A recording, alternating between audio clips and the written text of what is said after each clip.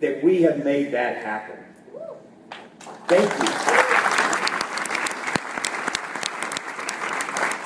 On a personal note, I want to thank you and the Folds of Honor for providing 2 educational scholarships for my 2 little girls, Caitlin and Kinsley. You see, it's personal for me.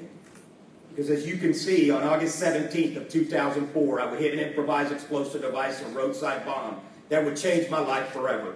First fragment hit my knee, broken in 3 places, fragments to the left side of my body. I was in trouble.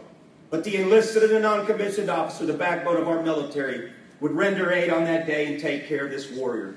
I would go to Baghdad, from Baghdad, Germany, Walter Reed, Brooke Army Medical Center, for a total of 17 surgeries in 40 days.